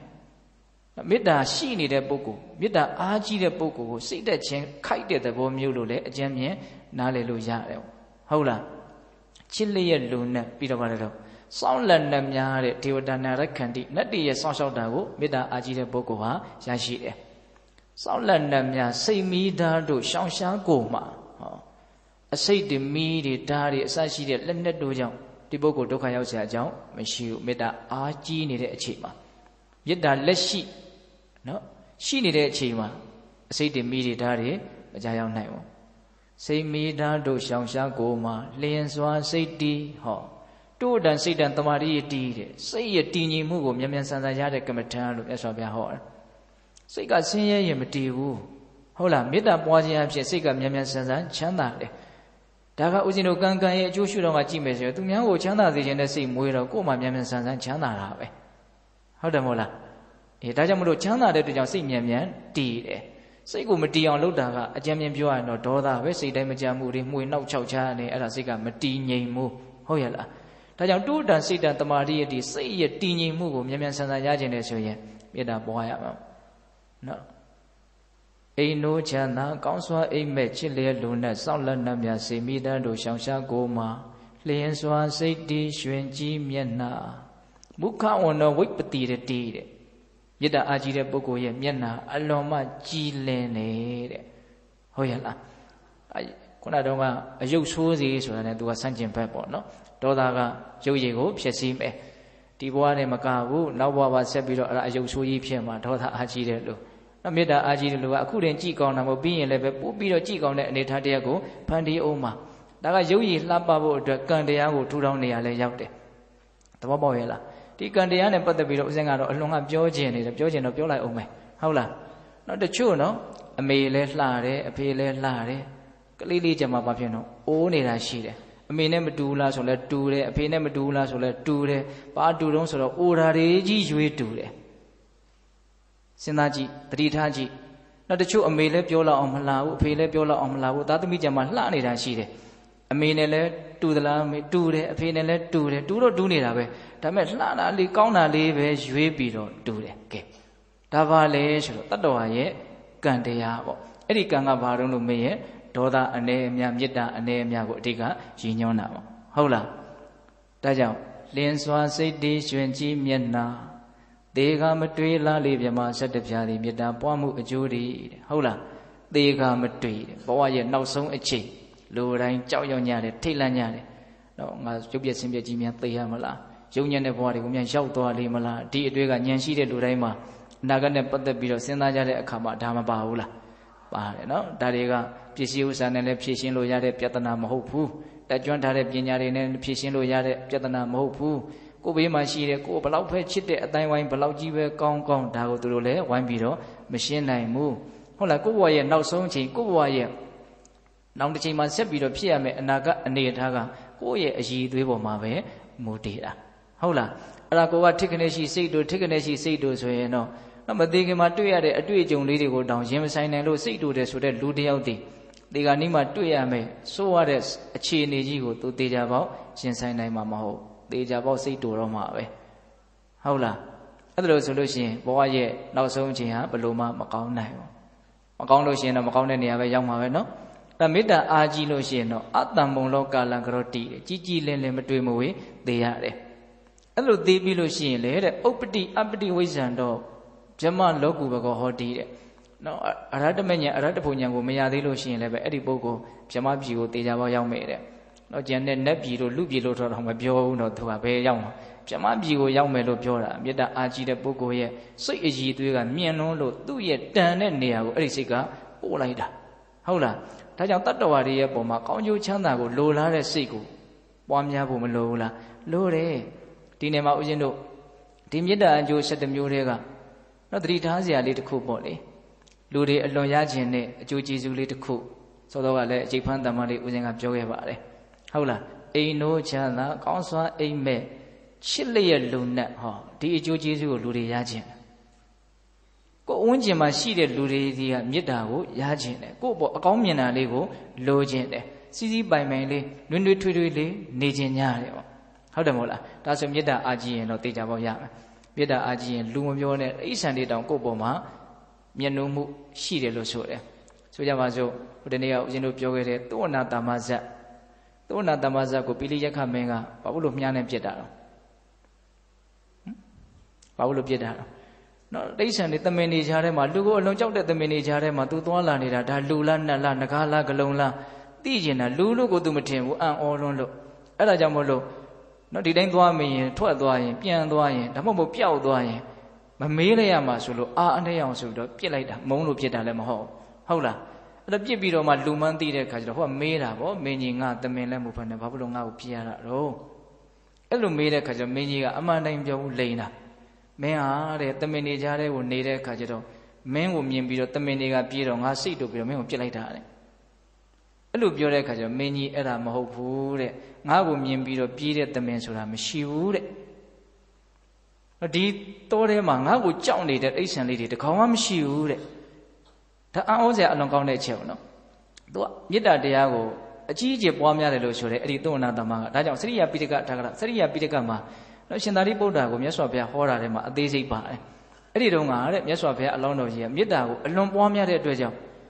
တိဋ္ဌံလေးတွေကသူ့ကိုကြောက်တယ်ဆိုတာမရှိဘူးနော်လူကိုအလွန်ကြောက်တဲ့ကိဏ္ဍရာတွေတောင်ကိဏ္ဍရီတွေတောင်သူ့ကိုမကြောက်ဘူးသူနာကိုလာကြတယ်အဲ့ဒါသူကလည်းတိဋ္ဌံတွေကိုတတ္တဝါတွေကိုကြောက်နေတာမရှိဘူးကြားတွေချင်းလေးတွေကိုလည်းသူမကြောက်ဘူးနော်ဒါကြောင့်မေတ္တာအားကြီးတဲ့လူဟာကိုယ်ကလည်းဘယ်သူ့ကိုမှကြောက်တဲ့ခံစားချက်မရှိသလိုကိုယ့်ကိုလည်းဘယ်သူမှကြောက်နေရတယ်ဆိုတဲ့ခံစားချက်မရှိဘူးအဲ့တော့ဒီကြောက်ရတယ်ဆိုတာကြီးဟာတော်တော်ယွန်စရာကောင်းတဲ့ကိစ္စကြီးတော်တော်ဆက်ဆုပ်စရာကောင်းတဲ့ကိစ္စကြီးတစ်ထပ်ပို့ပြီးတော့ပြောရရင်တော့ဟောဒီကြောက်တာလောက်ကြောက်စရာကောင်းတာမရှိဘူးလို့တောင်ပြောခြင်းတယ်ကြောက်ရတဲ့ခံစားချက်ကြီးကမကောင်းလိုက်တာဆိုတာကြီးကိုတွေးကြည့်စေခြင်းတယ်ကိုယ်သူများကြောက်နေရတယ်ဆိုတဲ့အခါစဉ်းစားပါတော့အဲ့လိုဆိုလို့ရှိရင်ကိုယ်သူများကကြောက်နေအောင်လည်းမလုပ်သင့်ဘူးပေါ့ဟုတ်လားကိုကသူများကိုမကြောက်ရသလိုသူများလည်းကိုယ့်ကိုမကြောက်ရအောင်နေနိုင်မယ်ဆိုမကောင်းဘူးလားအလုံးအားတော့မေတ္တာအားကြီးရမယ်ကိုလည်းသူများကြောက်စရာမလိုဘူးအော်ဆိုကိုကသူတို့ကိုကောင်းသေးခြင်းနဲ့ဘာကြောက်မလဲဟုတ်လားအဲ့လိုပဲသူတို့ကလည်းကိုယ့်ကိုဘာမှကြောက်စရာအကြောင်းမရှိဘူးအလွန်လွတ်လပ်ပေါ်ပါပြီးတော့အလွန်တရာမှအဆင့်တန်းအမြင့်နဲ့ဆက်ဆံရေးလို့မဆိုနိုင်ဘူးလားဆိုနိုင်တယ်နော်နောက်ပြီးတော့ဦးဇင်းတို့ဒါကတိဋ္ဌံတွေရဲ့ချစ်ခင်မြတ်နိုးမှုကိုရတယ်ဆိုတာကိုပြောတာနော်လူတွေရဲ့ချစ်ခင်မြတ်နိုးမှုကိုရတယ်ဆိုတာကလည်းပဲအလွန်မှထင်ရှားတယ်နော်မြတ်စွာဘုရားလက်ထက်ကဒါဒီအကြောင်းအရာလေးကအလွန်ပြောစရာကောင်းတယ်နော်ရှင်အာနန္ဒာရဲ့တငယ်ချင်းရောဇမန္လမင်းသားဆိုတာရှိတယ်အဲ့ဒါမြတ်စွာဘုရားအဲ့ဒီမန္လမင်းသားတို့ရဲ့တိုင်းပြည်ကိုရောက်သွားတဲ့အခါကျတော့မြတ်စွာဘုရားကဂုံအလွန်ကြီးတာကိုဂုံကြီးတဲ့အခါကျတော့သူတို့ကအဲ့ဒီတုန်းကနော်ဟိုလိုပါလီမန်ဒီမိုကရေစီစနစ်ကျင့်သုံးတဲ့နိုင်ငံပဲအဲ့ဒီနိုင်ငံကမြတ်စွာဘုရားကိုယဟန်ဂေါရမကြွလာတယ်တဲ့အကုန်လုံးတိုင်ပင်ပြီးတော့စီဝေးဆုံးဖြတ်ချက်ချတယ်။ဘာမကြိုဘူးဆိုလို့ရှိရင်တန်ငွေ900ဟုတ်လား အကုန်လုံးသဘောတူပြီးတော့ဆုံးဖြတ်ချက်ချအဲ့ဒီရောဇမန္လမင်းသားလည်းမြတ်စွာဘုရားကိုထွက်ကြွရတာပေါ့နောက်တော့ရှင်အနန္ဒနဲ့တွေ့တဲ့အခါကျတော့ရှင်အနန္ဒကနော်ငယ်တငယ်ချင်းဆိုတော့ဝန္တာအာရရောဇမင်းလာတယ်ကိုယတနာမြတ်သုံးပါးကိုမင်းကြည်ညိုတာကောင်းတယ်ပေါ့အဲ့လိုပြောတဲ့အခါကျတော့ရောဇဘာပြောတော့ဆိုတော့ရှင်ဘုရားအာနန္ဒာတဲ့တပည့်တော်ယတနာမြတ်သုံးပါးကိုကြည်ညိုလို့လာတွေ့တာမဟုတ်ဘူးတဲ့မလာရင်တန်ရိုက်ခံမှာဆိုလို့လာတာတဲ့ဟုတ်လားအဲ့လိုပြောတော့တော်တော်ကိုစိတ်မချမ်းမသာဖြစ်သွားတယ်ရှင်အနန္ဒာကအဲ့ဒါနဲ့သူလည်းပြန်သွားပြီလဲဆိုတော့မြတ်စွာဘုရားကြီးကိုတန်းသွားတယ်ရှင်အနန္ဒာကမြတ်စွာဘုရားတဲ့တပည့်တော်ရဲ့တငယ်ချင်းရောဇမန္လမင်းသားဟာအခြေခံဉာဏ်ပညာတွေရှိပါတယ်ဗျာဒါပေမဲ့အခုလောလောဆယ်တော့အဲ့လိုဖြစ်နေတယ်ဒါကြောင့်ရောဇကိုသာသနာတော်ကိုကြည်ညိုတဲ့ပုဂ္ဂိုလ်တယောက်ဖြစ်အောင်မြတ်စွာဘုရားလှုပ်ပေးလို့ရမယ်ဆိုရင်လှုပ်ပေးပါလို့သွားပူဇာတယ်လို့ပဲဆိုကြပါစို့တငယ်ချင်းအတွက်အဲ့တော့မြတ်စွာဘုရားကဘာအမိန့်ရှိတုံးဆိုတော့အနန္ဒာတဲ့ရောဇကိုသာသနာတော်ကိုကြည်ညိုဖို့အတွက်လှုပ်ဖို့အတွက်ငါမှဘာအခက်ခဲမှမရှိပါဘူးတဲ့အဲ့ဒါနဲ့မြတ်စွာဘုရားဘာလုပ်လဲဆိုတော့တလောကလုံးရဲ့ပုံမှာဖြန့်ကျက်ထားတဲ့မေတ္တာဓာတ်ကိုရုပ်သိမ်းပြီးတော့အဲ့ဒီရောဇမန္လမင်းသားတူရဲရဲ့အပေါ်မှာပဲမေတ္တာတွေကိုပုံပြီးတော့ပေးလိုက်တယ်တဲ့မေတ္တာပို့လိုက်တယ်ပေါ့အဲ့တော့ရောဇဘာဖြစ်သွားတုံးဆိုတော့နော်မအေပြောက်တဲ့နွားငယ်လိုပဲတဲ့နော်တပူပူတပဲပဲអော်ပြီးတော့မအေရှားနေတဲ့မအေနွားမကြီးကိုလိုက်ရှားနေတဲ့နှကလေးလေးပေါက်စားလေးလိုပဲအလွန်ကောင်းတဲ့ဥမာနော်ဒီဥမာကဒါကနွားတွေနဲ့နေဘူးတဲ့လူမှပို့ပြီးတော့သိမယ်ဟုတ်လားနော်တော်တော်ကိုသူကအိမ်တွေမြက်ကျူးတွေဘာတွေပြက်ချင်းပြက်ရုံးကန်ထွက်သွားတာမအေးမရှိဘူးဆိုရင်ဟုတ်လားအဲ့လိုပဲရောဇကမအေးပြောက်တဲ့နွားလေးလိုပဲမြတ်စွာဘုရားကိုလိုက်ရှားနေတဲ့အကြောင်းတိုင်းမှာတွေ့တဲ့မြတ်ယဟန်နဲ့ကိုမြတ်စွာဘုရားဘယ်မှာတော့ဘုရားမြတ်စွာဘုရားဘယ်မှာတော့ဘုရားအဲ့လိုမေးပြီးတော့ကိုရှားတာအဲ့မြတ်စွာဘုရားနေတဲ့အကြောင်းကိုလည်းသိပြီဆိုတော့အဲ့ဒါတကားလေးခောက်ပြီးမြတ်စွာဘုရားကြီးရောက်တယ်အဲ့ဒီမှာမြတ်စွာဘုရားဟောတဲ့တရားကိုနားပြီးတော့သောတာပန်ဖြစ်တယ်ဒါပါလေဆိုတော့မေတ္တာအားကြီးလို့ရှိရင်လူသားတွေရဲ့ချစ်ခင်မှုနှစ်သက်မှုမြတ်နိုးမှုကိုရတယ်ဒါမြတ်စွာဘုရားမို့ဖြစ်တာပါလို့ဒီလိုပြောလို့မရဘူးမြတ်စွာဘုရားအသုံးပြုတာလည်းမေတ္တာပဲကိုလည်းအသုံးပြုမယ်ဆိုရင်အဲ့ဒီမေတ္တာကိုပဲဘာလို့မှာအသုံးပြုမှာဟုတ်လားဘုရားလောက်နော်သီလသမารိပညာအာမကြီးလို့နော်မေတ္တာတရားတွေဖလားဘုရားလောက်နော်မကြီးကျယ်ဘူးလို့ဆိုတော်လည်းပဲကိုလည်းပဲအသုံးပြုတဲ့မေတ္တာနော်အသုံးပြုနိုင်ရင်ပြုနိုင်တယ်လို့နော်အစွမ်းရည်တတိမရှိနိုင်မေဘူးလားရှိနိုင်မှာလေမေတ္တာတရားကတော့ဘက်လိုက်တယ်လို့ရှိမှာမဟုတ်ဘူးဟုတ်ရဲ့လားဒါကြောင့်ပိဿပေါင်းတော်ကောင်းတို့လူသားတို့ရဲ့ချစ်ခင်နှစ်သက်မှုမျက်နှာမှုနော်တိဆန်တို့ရဲ့ချစ်ခင်နှစ်သက်မှုမျက်နှာမှုဟောပြီးတော့ပြောထားတော့နတ်တွေရဲ့ချစ်ခင်နှစ်သက်မှုမျက်နှာမှုတဲ့ဟုတ်လားနတ်တွေရဲ့ချစ်ခင်မှုဆိုတာလည်းရနိုင်တယ်ဦးဇင်းတို့ဝိတာခမထေဆိုတာရှိတယ်နော်အဲ့ဒီဝိတာခမထေကငဘောတထေးတယောက်ပဲဗျနောက်တော့သူအကုန်လုံးကိုစွန့်ပြီးတော့ရဟန်းပြုပြီးတော့နောက်ကူကြီးတကူထဲမှာသူတရင်သုံးတယ်အလေးလာပြည့်ရင်ငါဒီကူထဲကနေပြီးတော့ထွက်ပြီးတော့တနေရာမှာသွားပြီးတော့တရင်သုံးမယ်လို့သူစိတ်ကူးတာအဲ့ဒါလေးလာပြည့်လို့သူတပိတ်ကလေးလွယ်ပြီးတော့ဒီကူကိုစွန့်ခွာတော့မယ်ဆိုတော့အဲ့ဒီကူဘဝကတစ်ပင်ကိုစောင့်နေနတ်သမီးကငိုတယ်တဲ့အလုံးငိုတာတော့လို့သူကမေးတဲ့အခါကျတော့အရှင်ဘုရားကြွသွားမယ်ဆိုလို့ငိုတာ哦ငါဒီမှာနေလို့မင်းတို့မှာဘာအကျိုးရှိလို့တုံးလို့မေးတယ်မေးတဲ့အခါကျတော့အရှင်ဘုရားတဲ့အရှင်ဘုရားဒီမှာရှိနေတော့ဟောဒီတောထဲမှာရှိတဲ့ဒီဝန်းကျင်မှာရှိတဲ့နော်နတ်တွေမမြင်ရတဲ့ဒီအမနုဿတွေကအလွန်မှတယောက်ကိုတယောက်မေတ္တာအားကြီးပြီးတော့နေရတာအလွန်ချမ်းသာတယ်ပေါ့အဲ့ဒါအရှင်ဘုရားလည်းသွားပြီဆိုရင်တော့အကုန်လုံးကဝါအစည်းပြေတယ်လို့နော်စူးစူးညံညံနဲ့မတည့်တာတွေဘာတွေဖြစ်ကြအောင်မှာပဲဒါကြီးကိုတပြည့်တော့မတွေ့လို့မကြုံလို့တဲ့အတွက်ကြောင့်အရှင်ဘုရားကြွသွားမှဆိုလို့ငိုတာလို့ပြောတယ်တဲ့အဲ့ဒါနဲ့အရှင်မြတ်ကနောက်ထပ်ငါထပ်ပြီးတော့လေးလနေမယ်ဆိုနေလိုက်ပြန်ရောလေးလပြည်လို့ပြန်ကြွသွားတော့မယ်ဆိုတော့အဲ့ဒီနတ်သမီးကငိုပြန်ရောအဲ့ဒီလိုနဲ့အဲ့ဒီနားမှာပဲနေရင်းနဲ့ယဟန္တာဖြစ်ပြီးတော့အဲ့ဒီနားမှာပဲပြိဋိဘံဆန့်တယ်လို့ဆိုတယ်နော်နတ်တွေရဲ့ချစ်ခင်နှစ်သက်မျက်နှာမှုကိုရတယ်ဆိုတာကိုအစာထဲမှာအဲ့ဒီဝတ္ထုကြောင့်လေးကိုတက်တည်ဥပမာပြကြတယ်ပေါ့ဟုတ်လားဒါကြောင့်ပိဿပေါင်းတော်ကောင်းတို့နော်အိမ်နိုးချမ်းသာကောင်းစွာအိမ်မဲ့ချစ်လျက်လူနတ်ချစ်လျက်လူနတ်ဆိုတာဒါလေးကိုပြောပြဟုတ်လားစောင်းလက်နတ်များစိတ်မိသားတို့ရှောင်ရှားကိုမှာနော်ဒီနေရာမှာဦးဇင်းတို့မေတ္တာအားကြီးတဲ့ပုဂ္ဂိုလ်ကိုအစိတ်တွေမိတွေလက်နက်တွေဒါတွေကြောင့်ဒုက္ခမရောက်နိုင်ဘူးလို့ပြောတဲ့နေရာမှာစောတော်ကသူဝန္တတမကိုဘာဖြစ်လို့မြားကြီးကဝင်းမှန်းရတာတုံးလို့ကန်ရှင်းသားတယ်မရှိဘူးလားနော်ဒီလောက်မေတ္တာအားကြီးတဲ့ပုဂ္ဂိုလ်အဲ့ဒီမေတ္တာကကာကွယ်ပါတော့လားစောင့်ရှောက်ပါတော့လားလို့မေးစရာတော့မရှိဘူးလားရှိတယ်အဲ့ဒါကိုစာထဲမှာဘယ်လိုဥမာပေးတုံးဆိုတော့နော်တန်ချက်ကအင်ကြီးကြီးဝတ်ထားမယ်ဆိုလို့ရှိရင်ဘယ်သူကမှမြားနဲ့ပြစ်လဲမရတန်ချက်ကအင်ကြီးဟာမြားကိုကာကွယ်နိုင်တယ်မဟုတ်လားကာကွယ်နိုင်တယ်သို့တော့အဲ့ဒီအင်ကြီးကိုချွတ်ထားတဲ့အချိန်မှဆိုရင်တော့အဲ့ဒီပုဂ္ဂိုလ်ကို မြားစုတာတွေဘာတွေဖြစ်နိုင်မို့လားဖြစ်နိုင်တယ်နော်သူဝတ်မထားတဲ့အချိန်မှာမြားစုတာကိုကြည့်ပြီးတော့တန်ကြကအင်ကြီးကြီးကမြားကိုမကာကွယ်နိုင်ပါဘူးလို့တော့ပြောလို့မရအောင်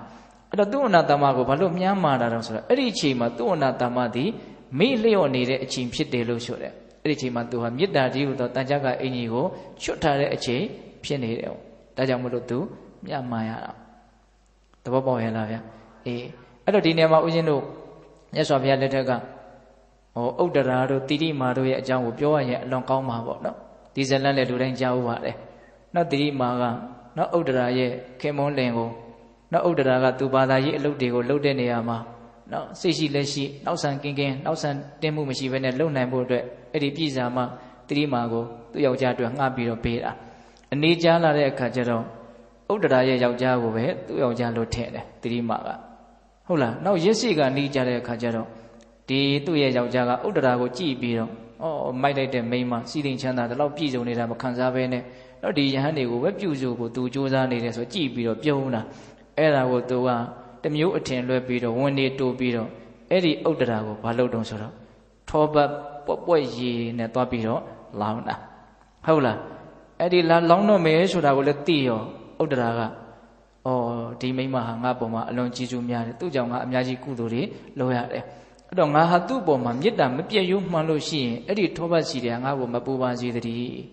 းသစ္စာစကားလည်းသူပါတယ်မေတ္တာလည်းအလွန်အားကြီးတယ်ဒါကြောင့်ထောပတ်ပူတွေကသူ့ကိုမပူလောင်စေဘူးဒါမေတ္တာအားကြီးလို့ဟုတ်ရဲ့လားဒါလေးကိုပြောစရာတော့အလွန်ကောင်းတာပေါ့ဟုတ်လားသို့တော့နောက်ထပ်ဦးဇင်းတို့ကဒီဒေါသမဖြစ်ဖို့မေတ္တာအားကြီးဖို့အတွက်မြတ်စွာဘုရားဟောပြထားတဲ့နောက်ကကစုပမသုတ်တံဆိုတာကြီးကိုပြောခြင်းလို့နော်မေတ္တာအကျိုး7မျိုးဆိုတာကိုဒီလောက်နဲ့ရက်ကြရအောင်ပေါ့ဟုတ်လားဒီကကစုပမသုတ်တံကိုလည်းပဲဦးဇင်းတို့လွှဥပမာဆိုပြီးတော့တရားဟောထားတာလည်းရှိပါတယ်အဲ့ဒီတည်းမှာလည်းအသေးစိတ်ဟောထားအခုလည်းပဲမှတ်မိသလောက်တော့အသေးစိတ်ပဲပြောခြင်းသေးတာပဲဟုတ်လားအဲ့တော့အဲ့ဒီကကစုပမဆိုတာကကစုပမဆိုတာလွှဥပမာလို့အဓိပ္ပာယ်ရတယ်နော်အဲ့ဒီသုတ်တံဖြစ်ပေါ်လာရခြင်းရဲ့အကြောင်းကမြတ်စွာဘုရားလက်ထက်ကမောလိယဖက်ကုဏဆိုတဲ့ယဟန်တစ်ပါးရှိတယ်အဲ့ဒီယဟန်ကဘိက္ခုနီမတွေနဲ့အလွန်တရာမှအကျွမ်းဝင်နေရင်းနေတယ်ဘိက္ခုနီမတွေနဲ့အချင်းချင်းနော်အလွန်တရာသူတို့ရင်းနေကြတယ်ဘယ်လောက်ထိရင်းနေတုံးဆိုရင်ဘိက္ခုနီမတွေမကောင်းကြောင်ပြောရင်အဲ့ဒီယဟန်ကစိတ်တိုတယ်အဲ့ဒါလိုပဲတစ်ဖက်ကလည်းပဲမောလိယဖက်ကုဏမကောင်းကြောင်ပြောရင်ဘိက္ခုနီတွေကစိတ်တိုကြတယ်တယောက်တယောက်အထိမခံညာဘူးပေါ့လေဟုတ်လားအဲ့လိုဖြစ်တာကြီးကိုသဘာဝမကြမှန်သိကြတဲ့ယဟန်တော်တွေကမြတ်စွာဘုရားကိုသွားပြီးတော့ရှောက်တာရှောက်တော့မြတ်စွာဘုရားကအဲ့ဒီဖက်ကုဏကိုခေါ်ပြီးတော့သင်ကိုဒီလိုပြောကြတယ်အဲ့ဒါဟုတ်သလားလို့မေးတဲ့အခါကျတော့ तू လိန်လို့မရအောင်မှန်လားပါဗျာလို့ရှောက်ရတယ်အဲ့လိုရှောက်တဲ့အခါကျတော့မြတ်စွာဘုရားကဖက်ကုဏကိုတရားဟောတာပေါ့စေတဖက်ကုဏတဲ့ယုံကြည်မှုနဲ့သာသနာ့ဘောင်ဝင်လာတဲ့သင်လိုပုဂ္ဂိုလ်အတွက်ဒီလိုယဟန်တွေအတွက်ဒီလိုဖြစ်ရတာမသင့်တော်ဘူးနော်ဒါမျိုးမဖြစ်သင့်ဘူးအဲ့ဒီမှာမြတ်စွာဘုရားဘာပြောတော့ဆိုတော့အဲ့ဒီဘိက္ခုနီမတွေကိုတဲ့သင်ရဲ့မျက်မှောက်မှာပဲတခြားသောပုဂ္ဂိုလ်တွေကကဲ့ရဲ့ကြမယ်ရှုံချကြမယ်ဆိုရင်သင်ရဲ့စိတ်ထဲမှာဖောက်ပြန်မှုမဖြစ်သင့်ဘူးတဲ့နော်သင်မြင်လို့တဲ့ဘိက္ခုနီမတွေရဲ့မကောင်းကြောင်သင်ရှိမှလာပြောတယ်ဆိုရင်သင်ဘလို့စဉ်းစားတဲ့တုန်းဆိုတော့ငါရဲ့စိတ်မဖောက်ပြန်စရာဘူးငါရဲ့နှုတ်ကရုပ်ညံ့တဲ့စကားတွေမထွက်စေရဘူးကြီးမားတဲ့အေဂျင့်နဲ့မေတ္တာတရားကိုသာလည်းငါဖြစ်စေမယ်ဆိုပြီးတော့အဲ့ဒါလိုသင်ကျင့်ရမယ်တဲ့နော်ကိုယ်ရမှာပြောတာတော့မဟုတ်ဘူးနော်သူရှိမှလာပြောတာဆိုရင်တော့မှအဲ့ဒါလိုမျိုးကျင့်ရမယ်တဲ့အဲ့လောက်တင်လားဆိုတော့မကဘူးတဲ့တစုံတယောက်သောပုဂ္ဂိုလ်ကသင်ရဲ့ဘိက္ခုနီမတွေကိုနော်လက်နဲ့ပုတ်မယ်ဒုတ်ခဲနဲ့ထုမယ်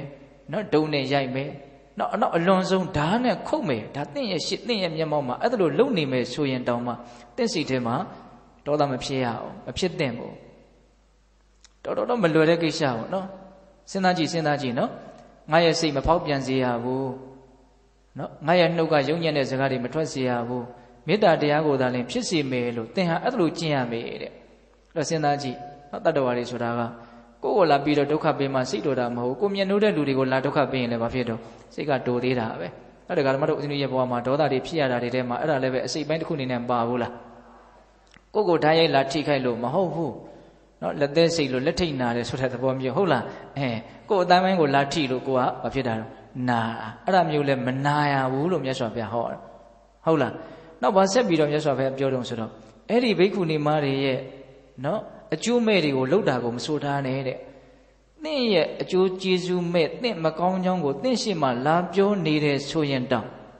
သင်ဟာဖောက်ပြန်တဲ့စိတ်မဖြစ်တဲ့မို့ယုံညံ့တဲ့စကားတွေသင်ရဲ့နှုတ်ကမထွက်တဲ့မို့မေတ္တာတရားကိုသာလည်းထားတဲ့တယ်ဟုတ်လားနောက်ဆုံးသင်ရဲ့မကောင်းကြောင်းကိုပြောယုံမြမကပဲနဲ့သင်ကိုလက်နဲ့ပုတ်မယ်နောက်ခဲနဲ့ထုမယ်ဒုံနဲ့ရိုက်မယ်ဓာတ်နဲ့ခုတ်မယ်ဆိုရင်တောင်သင်ဟာ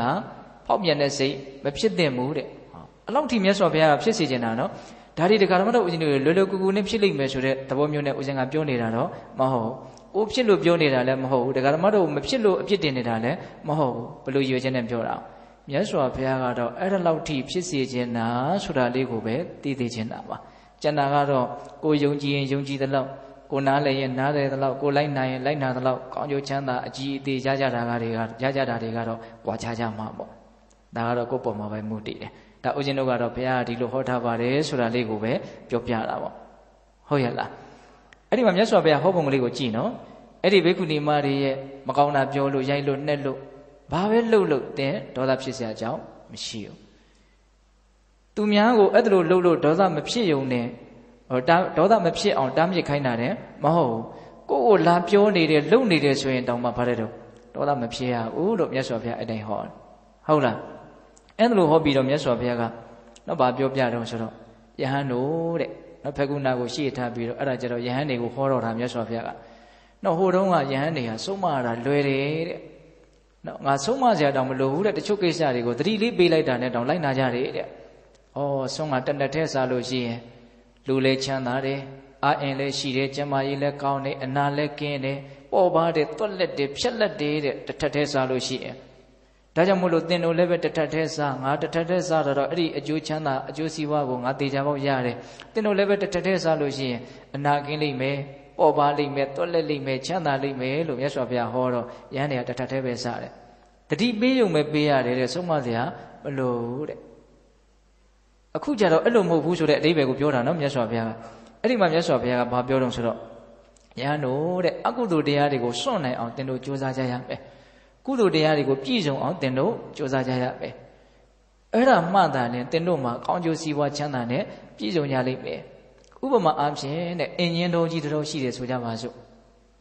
နော်အဲ့ဒီအင်ဂျင်တော်ကြီးကိုကြည်ထွားအောင်ပြုစုပြောထောင်တဲ့ဥယျာဉ်မိုးကအင်ဂျင်တော်ကြီးတွေကိုသွားကြည့်တဲ့အခါကျတော့ပိန်လိန်ကောက်ကွေးနေတဲ့အင်ဂျင်ပင်တွေရှိတယ်နောက်ပိုးတွေထိုးပြီးတော့မတမ်းမစွမ်းဖြစ်နေတဲ့အင်ဂျင်ပင်တွေရှိတယ်မလိုလားအပ်တဲ့ပေါင်းပင်တွေလည်းရှိမယ်ပေါ့အဲ့ဒါအင်ဂျင်တော်ကိုကြီးထွားခြင်းတဲ့ပုဂ္ဂိုလ်ဟာအဲ့ဒီကောက်ကွေ့နေတဲ့အစီဩသာကင်းတဲ့အင်ဂျင်ပင်တွေကိုအကုန်လုံးမဖြစ်ဘူးတူးဆွားပြလိုက်မယ်ခုတ်ပလိုက်မယ်နော်တန်မာတဲ့ဖြောင်းဆင်းတဲ့အားရှိတဲ့အင်ဂျင်ပြုံတွေအင်ဂျင်ပင်ပြိုတွေကြီးရွေးချယ်ပြီးတော့ခြံထားမယ်အဲ့ဒါကိုလည်းကြီးထွားအောင်ပြုစုမယ်အဲ့ဒါဆိုလို့ရှိရင်ဒီအင်ဂျင်တော်ကြီးဟာတေချာပေါက်ပါဖြစ်လာတော့ကြီးထွားမယ်ဟုတ်တယ်မဟုတ်လားမကောင်းတဲ့အပင်တွေကိုဖယ်ပြီးတော့ကောင်းတဲ့အပင်တွေကိုပြုစုပြောထောင်ပေးလိုက်တာအဲ့လိုကိုယ့်ရဲ့ဘဝကိုချမ်းသာဒုက္ခနဲ့နော်စီးပွားစေခြင်းနဲ့ကြီးပွားစေခြင်းနဲ့ဆိုရင်အကုသိုလ်ဆိုတဲ့အင်ဂျင်ပင်အပိန်အလိန်အကောက်တွေကိုဘာလို့ဖြစ်ဖို့လို့တော့နှုတ်ပယ်ပြစ်လိုက်ဖို့လိုတယ်ကုသိုလ်လို့ဆိုတဲ့အင်ဂျင်ပင်ဖြောင်းဆင်းနေတဲ့အားရှိတဲ့အပင်တွေကိုဘာလို့ဖြစ်ဖို့လို့တော့မြေတောင်မြောက်ပေးဖို့လိုတယ်အဲ့ဒါမြတ်စွာဘုရားပေးတဲ့ဥပမာပဲဟုတ်ရဲ့လားအဲ့ဒီမှာမြတ်စွာဘုရားနော်ဒီဥပမာပေးပြီးတဲ့နောက်မှာနောက်ထပ်နော်အမျက်ဒေါသမကြီးကြဘူးဆိုတာကိုဥတည်ပြီးတော့မြတ်စွာဘုရားဆက်ပြီးတော့ဟောတယ်အဲ့ဒါကတစ်ချိန်တုန်းကဖြစ်ပျက်ခဲ့တဲ့အဖြစ်ပျက်လေးတစ်ခုကိုမြတ်စွာဘုရားပြန်ပြောပြရင်းနဲ့ဟောပြတာပေါ့။ယဟန်တို့တဲ့တစ်ချိန်တုန်းကဝေရေဟိကာဆိုတဲ့အမျိုးကောင်းသမီးတစ်ယောက်ရှိတယ်တဲ့။အဲ့ဒီအိမ်ရှင်မဝေရေဟိကာဟာသူ့ရဲ့ရက်ွက်တဲ့သူ့ပတ်ဝန်းကျင်မှာနာမည်ကောင်းထွက်တယ်။ဘယ်လိုနာမည်ထွက်တုံဆိုတော့အလွန်နူးညံ့သိမ်မွေးတဲ့လူဟုတ်လားအလွန်ငြိမ်းချမ်းတဲ့လူနော်ဒီလိုမျိုးနာမည်ကောင်းထွက်တယ်။အလွန်နှိမ့်ချပြီးတော့အလွန်သိမ်မွေးတဲ့လူလို့နာမည်ကောင်းထွက်တယ်။ဒီနာမည်ကတိတ်ကြီးတဲ့အခါကျတော့အဲ့ဒီဝေဒဟိကာရဲ့အိမ်မှာအစသအရာရာလောက်ကင်ဆောင်ရွက်ပေးရတဲ့ကာလီဆိုတဲ့ကျွန်မတစ်ယောက်ရှိတယ်။အဲ့ဒီကျွန်မကာလီကဘာစဉ်းစားလဲဆိုတော့ငါရဲ့အရှင်သခင်မဟာအလွန်နာမည်ကြီးတယ်ပေါ့။နုံညံသိမ်မွေးတဲ့နှိမ်ချတဲ့ငြိမ်းအေးတယ်လို့နာမည်ကြီးတယ်ပေါ့။ငါကပဲအစသအရာရာလောက်ကင်ပေးနေလို့ तू ဘာမှစိတ်အနှောင့်အယှက်စရာမဖြစ်လို့ तू ဒီလိုမျိုးနေနိုင်တာလား။ဟုတ်လား။ဒါမှမဟုတ်ငါကအသုံးမကျပဲနဲ့စိတ်တူစရာတွေဖန်တီးမယ်ဆိုရင်တော့ तू စိတ်မတူပဲနေမလား။အဲ့ဒါကိုငါစမ်းကြည့်ခြင်းတယ်။အဲ့ဒါနဲ့ဘာလို့တုံဆိုတော့ကာလီကနောက်နေမနဲ့ကြတော့နောက်စောစောထနေကြအောင်မထားဘူးနေမြင်မှထားအဲ့တော့အရှင်သခင်မလာမေးတာပေါ့ကာလီဘာလို့ဒီနေ့နေမြင်အောင်အိတ်နေတာတုံးလို့မေးဘာအကြောင်းရှိတုံးဆိုတော့ ဘာကြောင့်မှမရှိပါဘူးတဲ့အိတ်ချင်လို့အိတ်နေတာအဲ့ဒါလိုပြောလိုက်တဲ့အခါကျတော့ဝေဒဟိကာရဲ့မျက်နှာတစ်ချက်ပြက်သွားတယ်ပြက်ပြီးတော့ဟိုဘက်လှည့်ပြီးတော့ဘာမှပြောတော့ထွက်သွားတယ်အဲ့တော့ကာလီကဘာစဉ်းစားဆိုအော်တို့အရှင်သခင်မအမျက်ဒေါသတော့ထွက်တဲ့သားပဲလို့စဉ်းစားတယ်တဲ့ဒါပေမဲ့ငါတေချာအောင်နောက်နေ့ဆက်ပြီးတော့စမ်းမယ်ပေါ့လွယ်တော့မလွယ်ဘူးနော်အဲ့လိုအိမ်စီမျိုးနဲ့မြန်တွေ့မလွယ်ဘူးနော်ဟုတ်လားနော်အေးအဲ့ဒါနဲ့နောက်နေ့လည်းပဲအိယာကမထားဘူးမထားတဲ့အခါကျတော့ဒီနေ့တော့စကားစကားနည်းနည်းကြမ်းလာတယ်ဟဲ့ကာလီဒီနေ့ဘာလို့မထားတော့လို့ဘာလို့မထားတော့ဆိုတော့မနေ့တုန်းကအဖြေတိုင်းပဲဘာမှမပြုတ်ပါဘူးအိတ်ချင်လို့အိတ်နေတာအဲ့ဒီနေ့ကျတော့ဘာဖြစ်တုံးဆိုတော့အမူအရာပြည့်ုံနဲ့မကဘူးရုပ်မာယုံရင်းတဲ့စကားသံတွေကသူ့ကိုဆဲဆိုတယ်တဲ့ဘာလို့ဒီလိုလောက်ရသလဲဘာလဲညာလဲပေါ့ဟုတ်လားအဲ့ဒါနဲ့အော်တို့ရဲ့အရှင်သခင်မအမျက်ဒေါသထွက်ယုံများမကဘူးကြမ်းထမ်းတဲ့စကားတွေလည်းပြောတတ်တာပဲလို့သူသိရတယ်ပေါ့ဒါပေမဲ့တေချာအောင်ငါဆက်စုံစမ်းမယ်အဲ့ဒါနဲ့နောက်နေ့